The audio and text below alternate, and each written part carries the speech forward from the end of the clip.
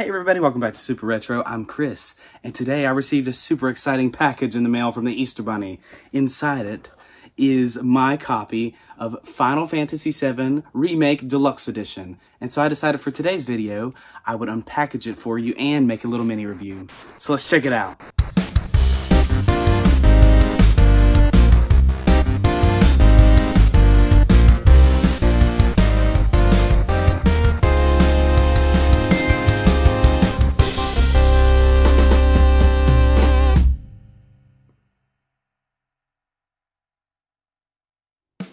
So let's start with the fun part, the unboxing.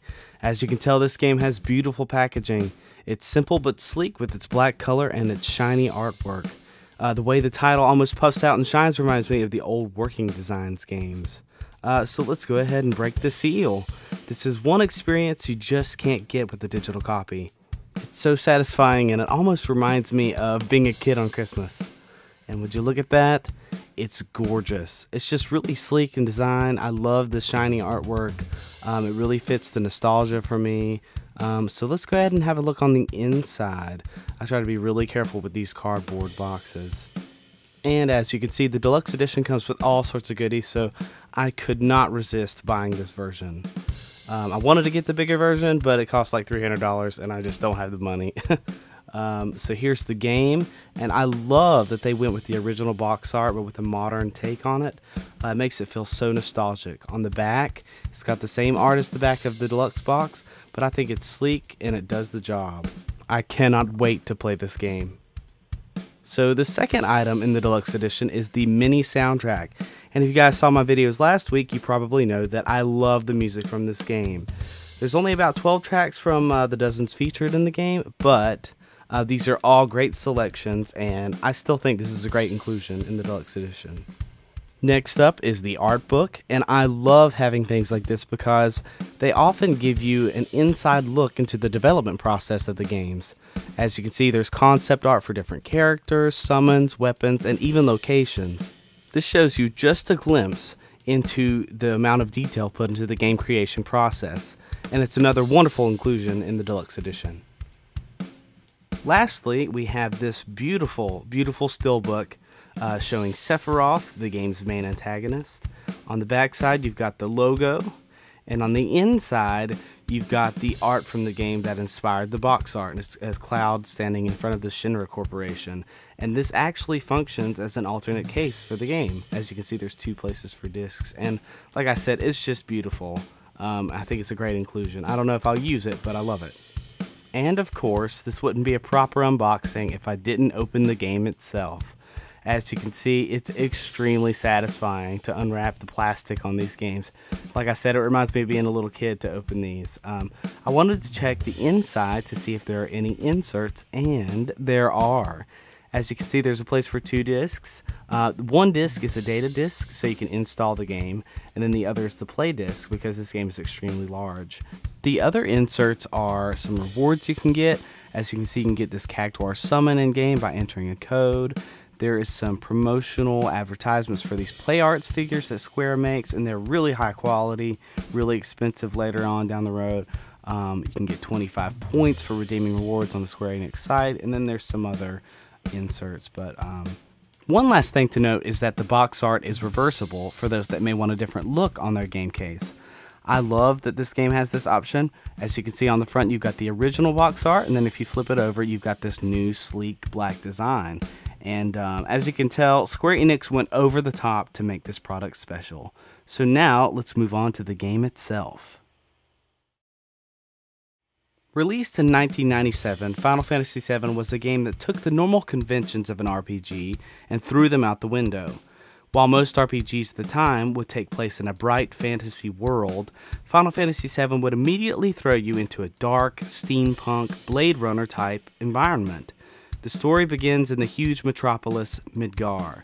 Midgar is ran by the Shinra Electric Power Company, a company that generates power by refining Mako, a substance which is known as the life force of the planet. You begin the game as Cloud Strife, a mercenary who was hired on by the rebel organization Avalanche to help them sneak in and hopefully destroy one of the Shinra Company's Mako reactors. The remake begins almost exactly the same as the original, and as you can tell, it is beautiful.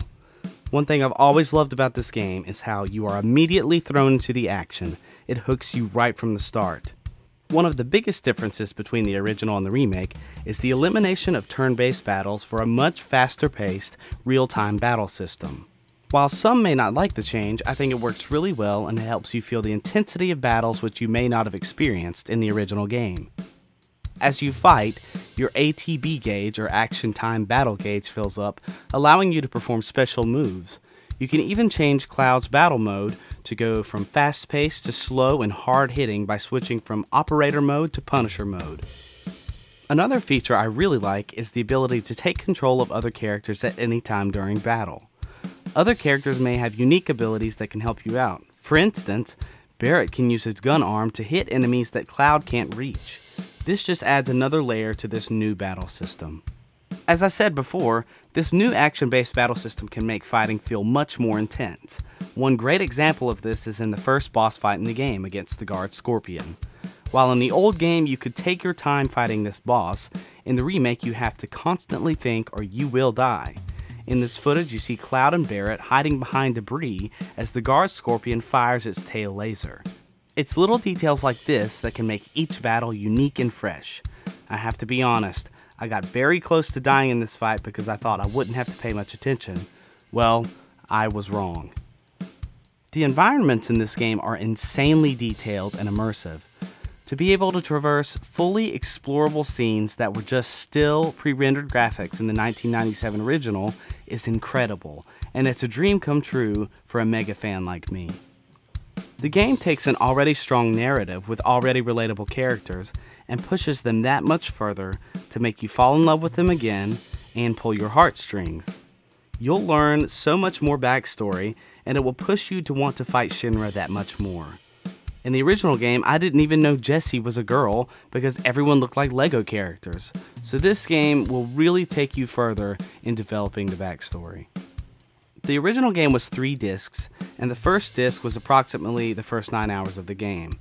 This remake has stretched that first section into a full-length game, and so far, I think it has done it extremely well. While I could keep going on and on about how fantastic this game is, I think I want to wait until another time when I've completed the game to give it a full review. I want to see what you guys think, so let me know in the comments how you feel about the remake so far, and what you'd like to see from Square Enix moving forward. I hope you've enjoyed this video. If you did, make sure you like and subscribe and hit that notification bell so you can get notifications every time I upload new content. I really appreciate you watching and I hope to see you next time. Peace.